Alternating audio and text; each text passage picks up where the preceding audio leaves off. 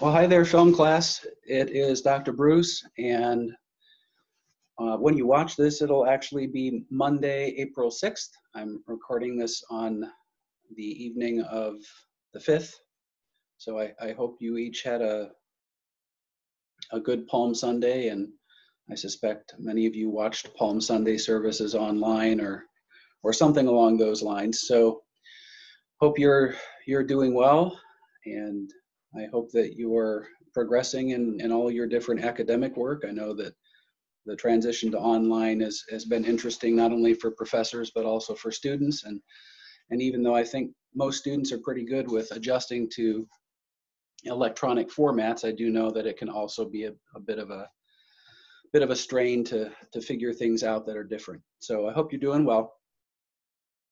Just a couple of reminders for you. So we have Good Friday is listed, or was always listed during the semester, as off from class. So I will be posting 3 Zoom lectures on the 1990s, one for tomorrow, or one for April 6th, which is Monday, one for April 8th, which is Wednesday, and then I will not be posting another one until just prior to Monday's class, Monday the 13th. So I just wanted you to be aware of what our schedule is. That's already in the updated syllabus, but I just wanted you guys to know.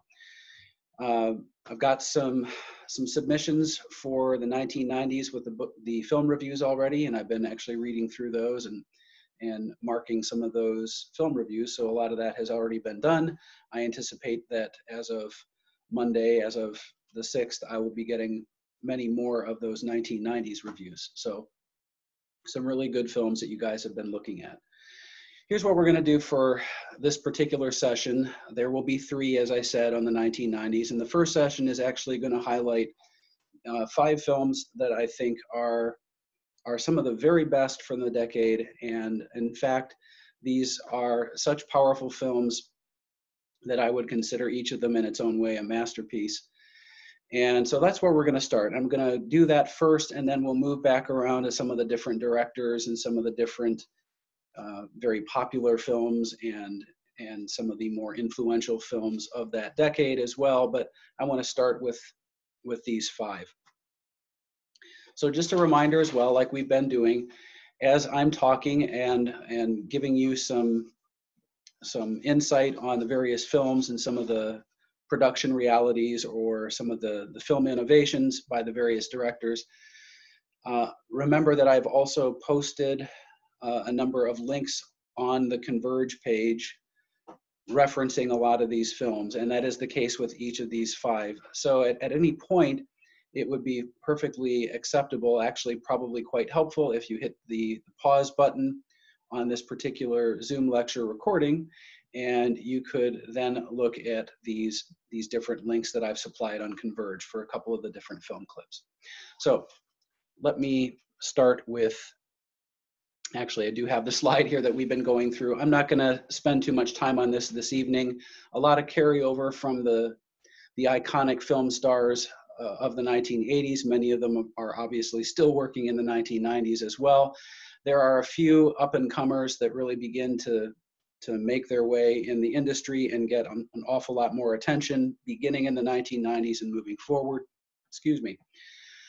So, you have some stars like Cate Blanchett and Kate Winslet and Gwyneth Paltrow and Reese Witherspoon, who are getting an awful lot of film roles beginning in the mid to late 90s, as well as some new up-and-comers for the male stars. Guys like Daniel Day-Lewis and a very young Leonardo DiCaprio are making their way into the Hollywood scene as of the early 1990s. And early on, a couple of those guys, like DiCaprio in particular, he gets a couple of really good breaks with some directors, and they help to kind of catapult his career. So yeah, some of the new film stars from the decade worth noting, and there are certainly others, but I just wanted to mention a few of those in passing. Okay, we're going to start with one of the 5 films today is actually 2 of the 5 films today are Spielberg films. So this shouldn't be a huge shocker. the 1990s, as the 1970s had really been. It's not that the 1980s were a poor decade for Spielberg. He had some really good films in the 80s, but the 1990s were particularly strong for Spielberg. If you can see the film slide here, the PowerPoint slide, obviously when we're, with the exception perhaps of Hook, which is not a horrible movie or anything, but it certainly isn't, you know, anything close to a masterpiece. Jurassic Park, Schindler's List, Amistad, Saving Private Ryan, all of these films are significant, and two of them, it's not wrong to talk about Jurassic Park, and I will be doing that later in the week. But the two that stand out as just these phenomenal pieces of filmmaking are Schindler's List and Saving Private Ryan. So I'm going to start with Schindler's List, and then we'll deal with Private Ryan in just a bit. Obviously, in fact, I've already seen a few of the film reviews coming in from you, and several of them have actually been Schindler's List students who have, in 3 cases anyway so far, students that had not seen the film before but knew that it was highly regarded. For me, it is one of the greatest films ever made in the English language, and it is such a powerful movie that even now, I was watching some of the film clips earlier as I was going to post them, and it's almost impossible even to watch one of the film clips for 2-3 minutes and not get choked up by the subject matter and the ways in which Spielberg and his crew brought it to the forefront. So you're probably at least loosely aware of the story. It deals with the Holocaust, but specifically with a man named Oskar Schindler, who's played by Liam Neeson in the film. Just one of his greatest roles, actually. Schindler was actually very much, an entrepreneurial businessman, a materialist in just about every way. And initially, he views World War II as an opportunity to make money through cheap labor, using the cheap labor, the free labor in a very real sense of Jews in his factories. And so he's very much this narcissistic individual at the beginning of the film. And one of the things that you see as Spielberg humanizes this plot line, he's not only revealing the cruelty of the Nazis, he's not only showing the tragedies and the horrors of these Jewish prisoners who are transferred and ultimately work for Schindler. He's not just showing some of the typical realities that we learn about with the Holocaust. He also humanizes this film through these characters, and specifically he does this through the lens of Oskar Schindler himself. And we see Schindler go through this redemptive process throughout the course of the film. And he has his eyes opened, and he begins to pursue means of changing the lives of these Jewish men and women who are working for him, and to get them out alive, to get them away from, get them away from Germany and away from the Nazis, through his plan to kind of smuggle them out. And we also, one of the great characters in the film is Itzhak Stern, played by the great Ben Kingsley, and they become not only comrades as far as figuring out the ins and outs of making this scheme come to light, but also they become very close friends, and that's another great humanizing element.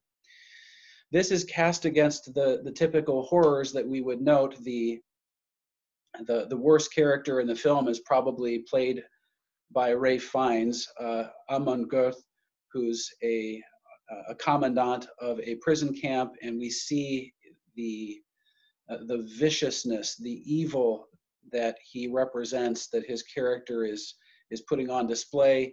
He obviously dehumanizes in his own mind. He's dehumanized all the different Jews. There are some shocking and difficult scenes in which he doesn't view Jews as human beings, and yet he is somehow allows himself to abuse and sexually abuse this young Jewish woman in the camp. It's really horrible to watch some of those sequences, to be sure. Now, one of the things that, getting back to this element of difficulty with watching the film, one of the things that both adults in my life, as well as many students who have commented on this film, they talk a great deal about how traumatic actually watching this movie is, and I think that can be very true. I would not debate that really, but I would also say that the more I've watched the film, I see the genius of Spielberg as he brings all sorts of complex realities and issues to the forefront, making us deeply care about the various Jewish characters in the film, making us care. Obviously, we begin to connect to the Schindler character himself, and there really are some very powerful points, different points in the film where we begin to really feel the presence of the evil, but also the fact that good can be done in the midst of the chaotic evil that exists. And I'm always reminded, I tell students all the time, I'm reminded of this whenever I think about the Dietrich Bonhoeffer, think about the life of Dietrich Bonhoeffer, who in some of the most difficult circumstances of life surrendered himself to the Lord and did unimaginably great service. And there is another, very similarly here, we see this with Schindler, we see this with other characters in the film, like Itzhak Stern, like Ben Kingsley's character, and it's powerful. I have to say that the more I have watched Schindler's List, the tragic horror of the Holocaust and the small piece of that we are exposed to in the film with these Jews that are taken from the ghettos and then those that are working for Schindler himself, we certainly are not spared the horror. That is not, we're not asked to turn aside and look away from horror. It is there for us to see, and we must digest it. And yet Spielberg does something marvelous and difficult with this film, because we are, by the end of the film, we are deeply moved by the sacrifices that have been made, even as we hear Oskar Schindler, sobbing at the end of the film as he talks about the idea that perhaps he could have saved more. So one of the things I want you to do, I posted 2 clips. There are 2 integral clips to the film, and I think that they would help in this discussion. The first clip deals with one of the more famous clips, actually. It deals with Schindler on a hillside on a horse, actually, and he's looking at this ghetto as the Nazis are moving through it and taking families and separating them from one another. And Schindler locks in on this little girl. And although the film is very fittingly shot in black and white as opposed to color, in this moment in the film, Spielberg decides to cloak this little girl, her little coat, in red, so we can follow Schindler's eyes. We can see what he is seeing, and the humanity of this girl who's lost and scared and running from the scene and trying to flee and go and hide is a very powerful moment in the film. And Spielberg casts that just perfectly. The other clip that I posted for you is famously, it's at the end of the film. And actually, I posted 3 clips. I posted the clip where Schindler is talking to Itzhak Stern, and Stern is explaining what that list really is, the list that they're compiling of Jews that they plan to smuggle and get away to freedom. That list is a list of life, sparing these imago Dei human beings from the horrors that the Nazis have planned for them. And it's a powerful scene as well. And then lastly, the scene where Schindler speaks to the Jews before he himself departs and before they are able to make good their escape, as they're preparing for that. And it's just the perfect framing that Spielberg brings to the forefront there, as we see this man who has given himself over to this life-saving process, and it has all come home to him, and he realizes you know, the tragic horror of the Nazi final solution. And even though he in his heart knows that he has spared these, he wonders aloud to those gathered whether he could have saved more.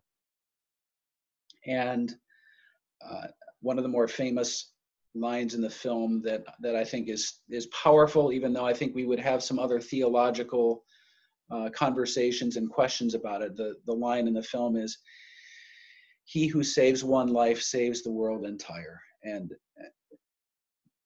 that speaks to the power, the importance, the vitality, and the value of each individual life. And I think there's a lot of truth to that. Production-wise, you know, I think you can see when you watch the film how actually the black and white format works magically well. It is the perfect casting. You're able to see shadow and light more effectively. What better film, what better subject matter to cast that in? It also seems to play well because we're dealing with the 1930s and 40s, with really 1940s here.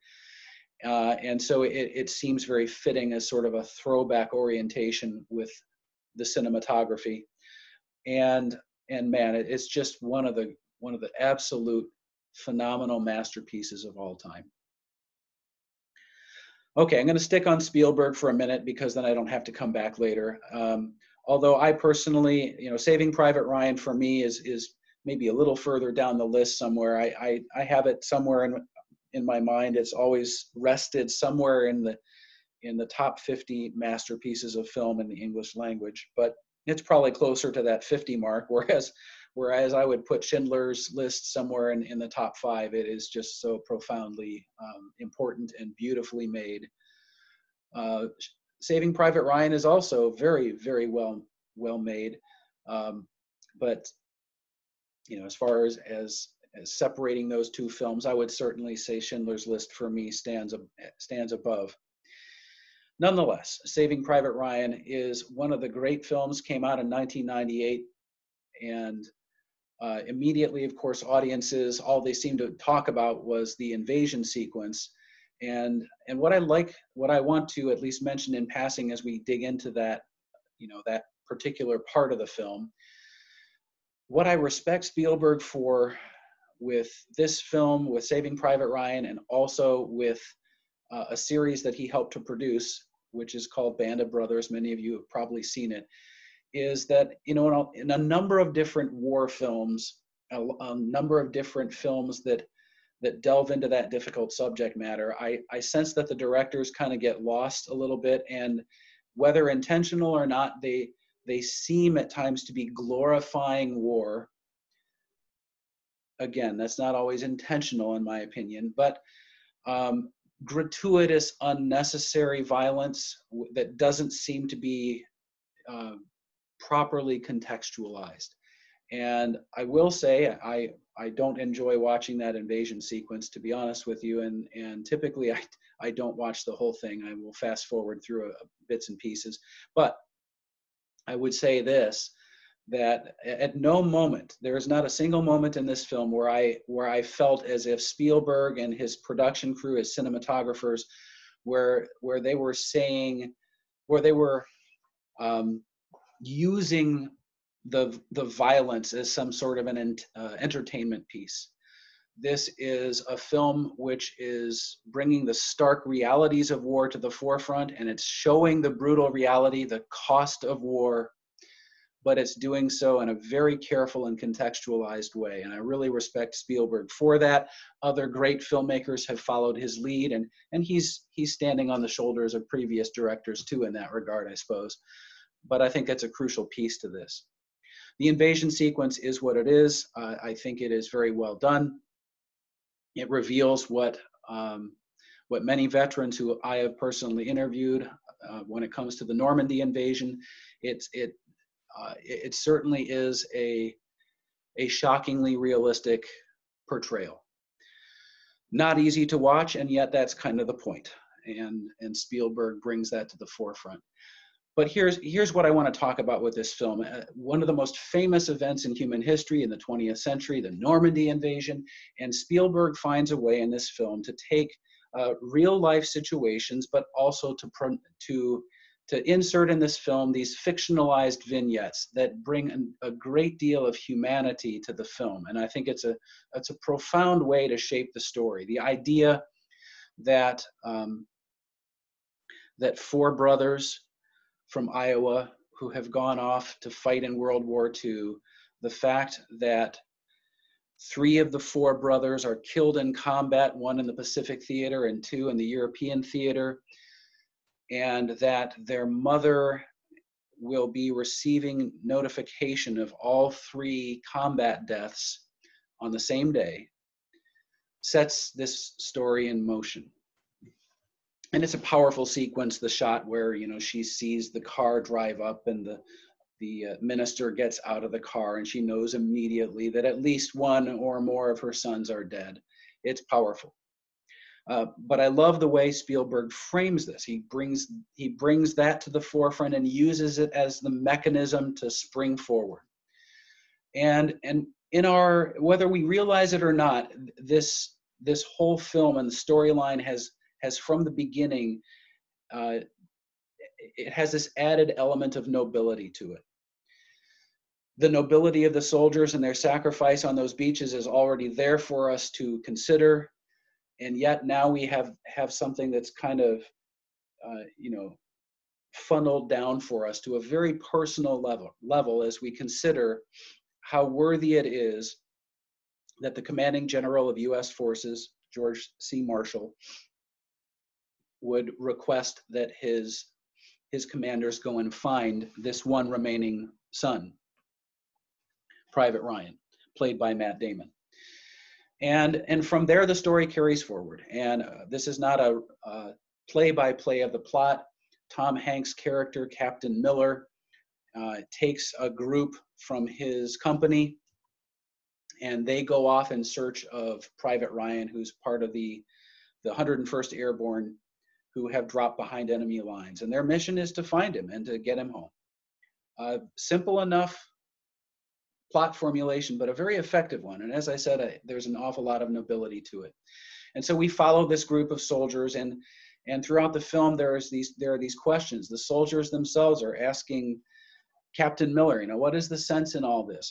Why sacrifice, you know, this group, even this group of soldiers going to look for this guy? Why be prepared to sacrifice our lives for one man? And you know, I love the sequences in the film where this comes to the forefront. There's even a great scene in a church where Captain Miller's sergeant, you know, asks him, you know, how do you feel about this, essentially, and you know, how do we feel about the fact that this time the mission is one man? This time we are, you know, to this point in the war, we've lost a number of soldiers in this company. And yet here we are, and the mission is not about all of our soldiers at once. In this moment, it's actually about one soldier. And they discover, I think, throughout the course of the film that this is a very, again, that this is a very noble effort. This is a noble cause that they're pursuing. And if they can get through it, they may actually be able to look back on their combat experience in Europe with some semblance of redemption, that Saving Private Ryan was not just about him, but that maybe there was this element of redemption available to all of them for pulling this off. The two clips that I put on Converge for you. The first one is a very powerful clip in which the Captain Miller character finally unveils to his soldiers, after they've been arguing over whether or not they should have let a prisoner go, a German prisoner of war. They're arguing and bickering and almost coming to blows with each other. And then Captain Miller out of nowhere says, hey, what's the pool on me up to now? What, you know, the pool where you guys all guess what I did before the war. And he tells them, he says, you know, he's an high school English teacher. And it's one of the most brilliant, humanizing moments in the film when we, along with his soldiers, learn who Captain Miller is, where he comes from in Pennsylvania, what he does. We learn that he's married because he talks about his wife for the first time, and he says You know, he wonders whether he's going to be able to return to her in honor or shame, and that those things seize upon him, and he thinks about them every day.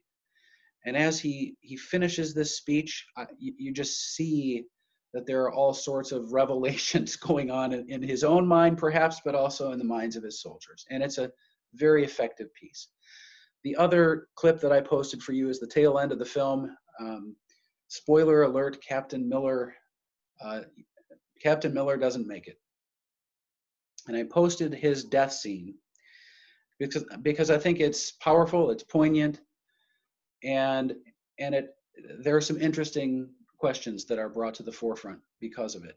So in that final sequence, Captain Miller tells Private Ryan, played by Matt Damon, he tells him, because Ryan has survived this horrible last battle in the film, where they are outmanned and outgunned and somehow miraculously survive when reinforcements arrive. And he tells young Private Ryan that to earn this, which is to say, my men and I sacrificed for you, earn this. And we find out later that Private Ryan never forgot those words, and they were powerful motivators for him. So I want you to consider that moment in the film. If you haven't seen the film, you can just watch that clip and just kind of let that sink in a little bit. I think it's an interesting framework. Some have said that there's this connection to a Christian concept of redemption, but I don't think that really works, because we don't earn our salvation. We don't earn that redemption from Christ. So I don't think that connection really works. But what I would say on a different sort of association level is this, that I think we are reminded through the course of the film that all sorts of sacrifices are made by these soldiers in combat. And maybe in a broader sense, it's a reminder of all who have come before us, those who have sacrificed in different ways for us in our own lives. We have a responsibility to live up to their expectations and to live up to all they have put into our lives and how they've contributed. And Private Ryan has this powerful moment when he has somehow magically made it through to that point, and we find out later he lives through the war, and he goes on and gets married and has children and grandchildren, and yeah, it's a really, really powerful film, and just brilliantly shot. Actually, the cinematography in that film is off the charts. A kind of a grainy look to the film, and you see there that Spielberg is consistently just brilliant with his use of dark and light, his mixture of greens and browns, and in the rainy formats, bits and pieces of sun sifting through and shining like a beacon for a moment, but then fading away. There are a lot of just brilliant sequences in the film. Okay. Next, okay, yeah, I do want to talk about Goodfellas for just a second. Okay, so Scorsese in the 1990s, the one film I'm going to talk about now is Goodfellas. I actually am going to come back and talk about The Age of Innocence, probably on either Wednesday or next Monday. But Goodfellas was a phenomenon when it hit theaters and moviegoers began to watch this film. Here's what I want to warn you of. This is not a film to be taken lightly. It's a gangster epic. It is brutal. It's showing the brutality of these gangsters for what it really was.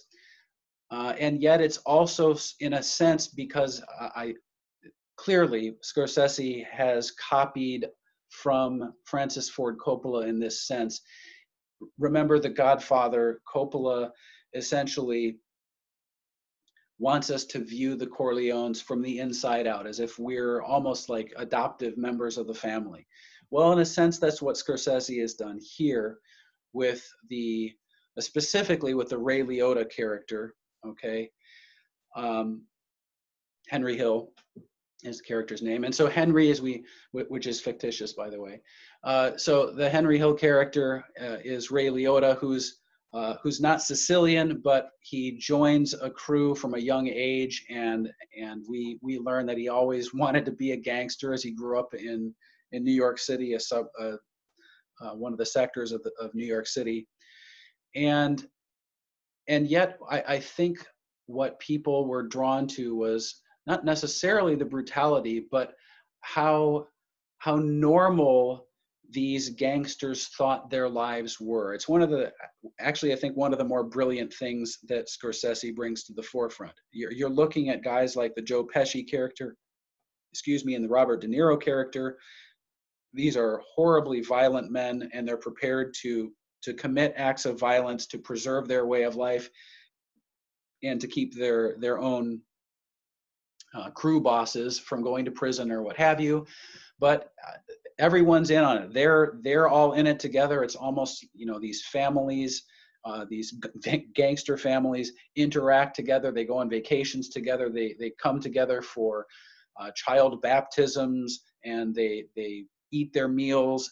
It's a very clever set piece, the way Scorsese brings this all together as he merges it, and you are asked to come along with this surreal juxtaposition of the brutal realities of gangster life and normal everyday activities that any family would engage in.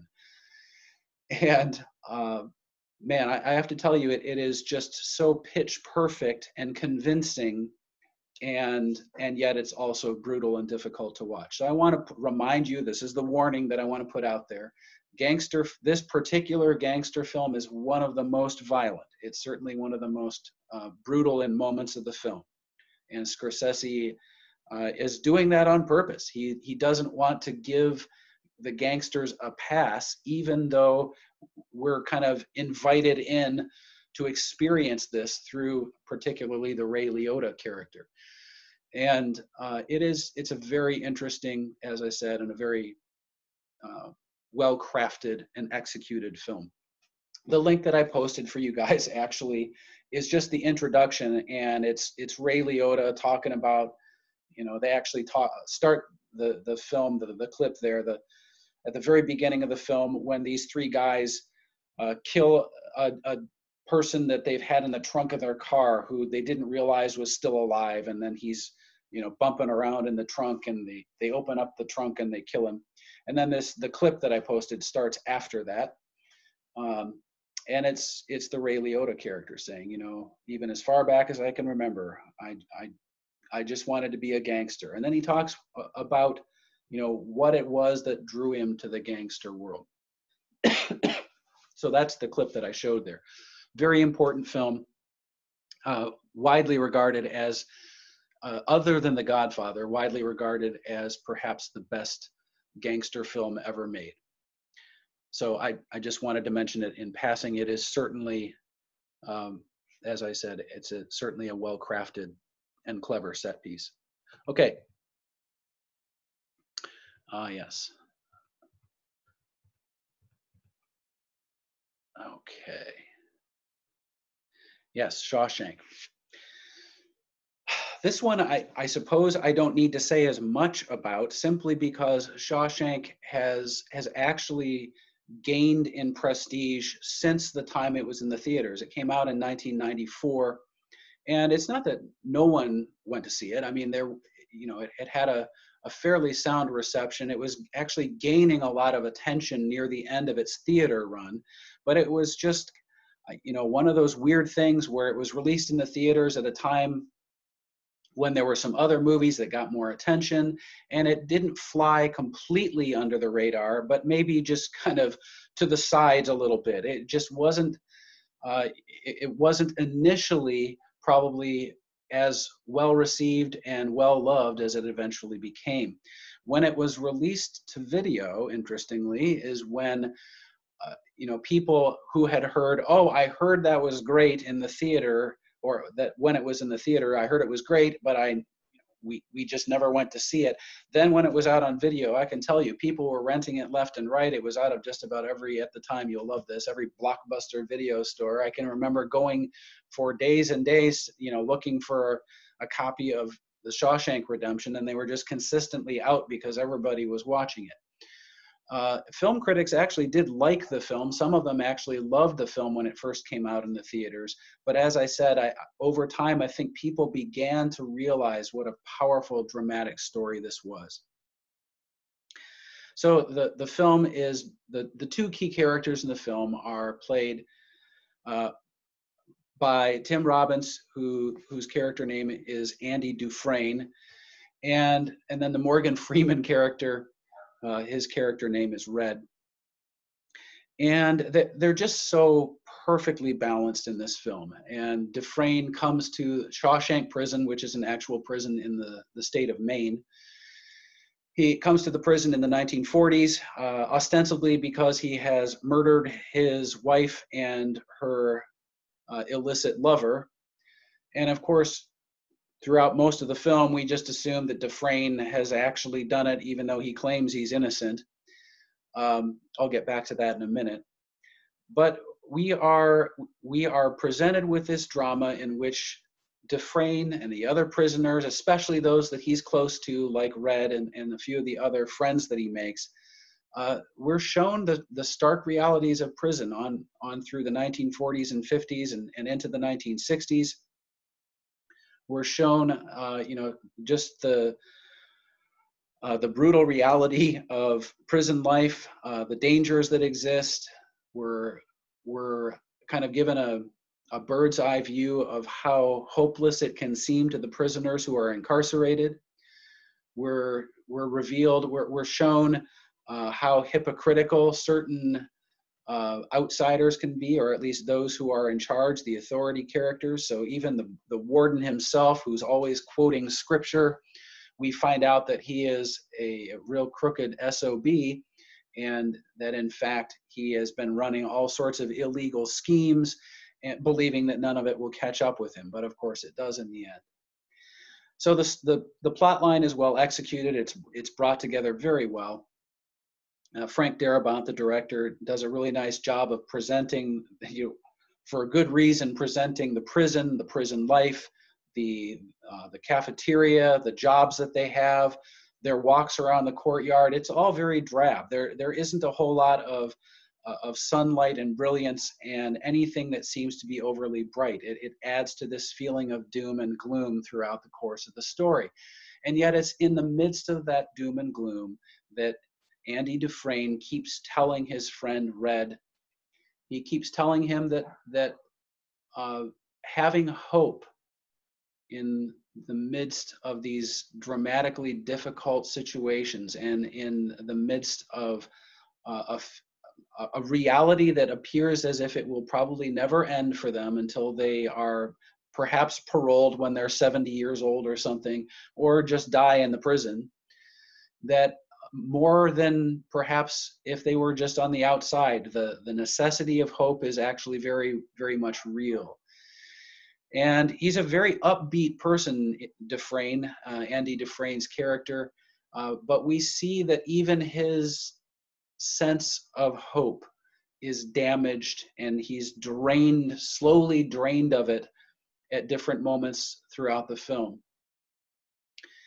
The clip that I posted for you with Shawshank deals specifically with Andy, as he actually two clips. I showed one of the more, I think, beautiful clips in the film is when Andy Dufresne gets up into the one of the rooms that holds where the gramophone was located, and he finds and puts a Mozart opera on the machine and plays it throughout he locks the door to the office so that the guards can't get to him, and he plays the Mozart opera over the loudspeakers to the entire prison.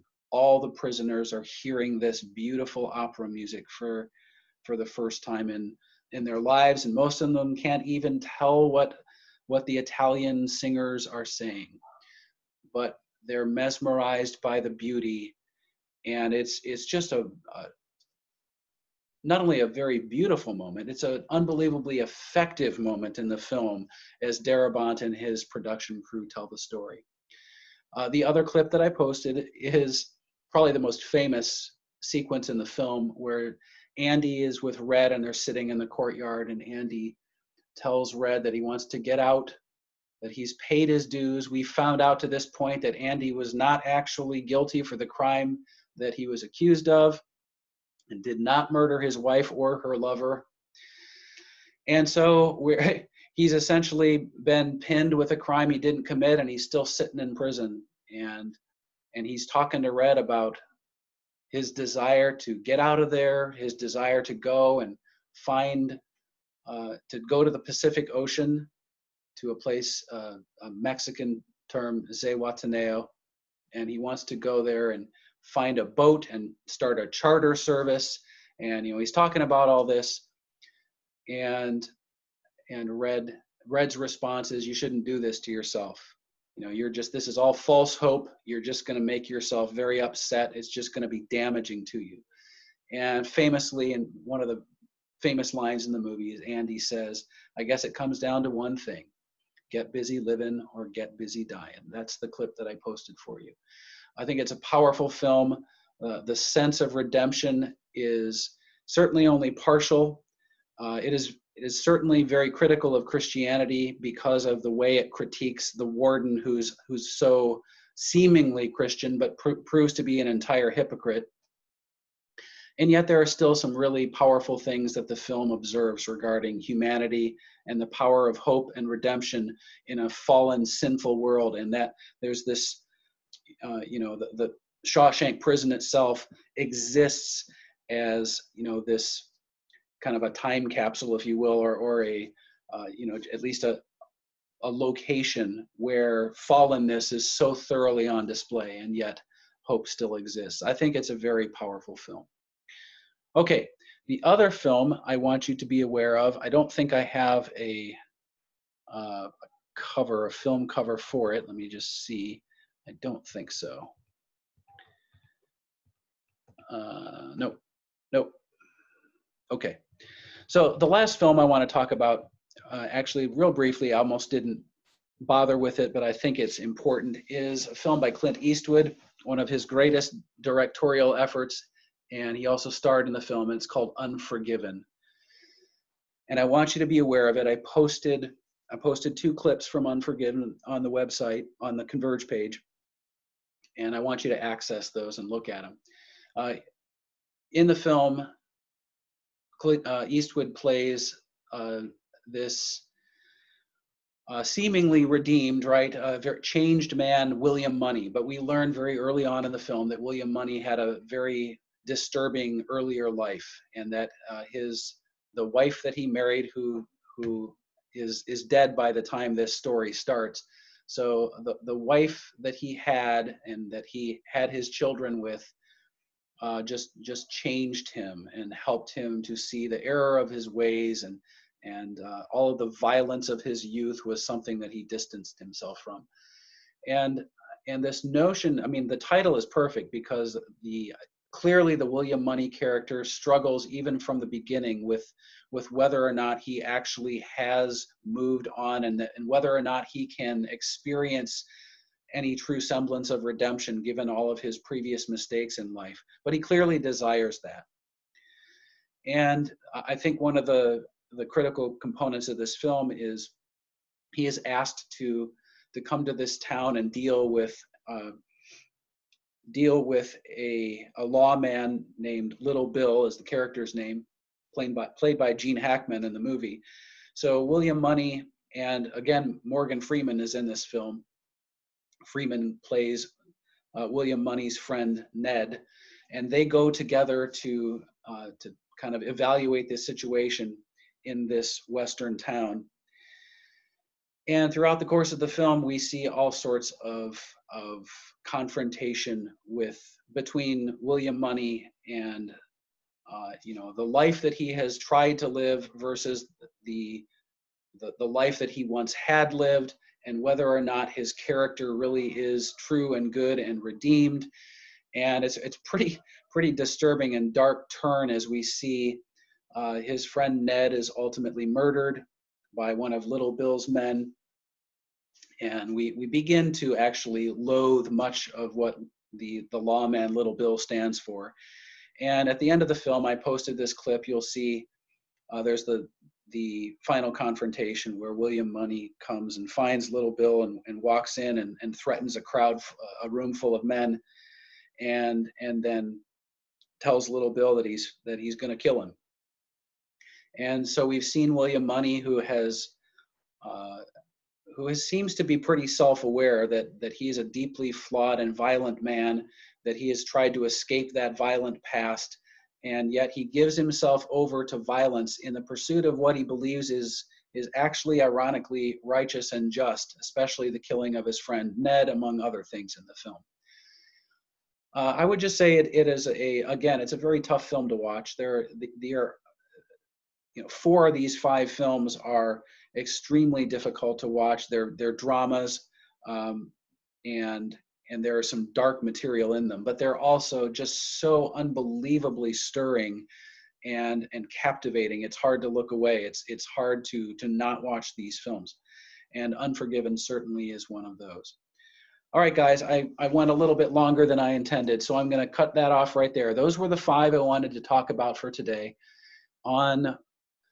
for Wednesday. So for Wednesday the 8th, I will be posting another segment, another Zoom lecture on the 1990s. So this will be Zoom lecture part 1 for the 90s.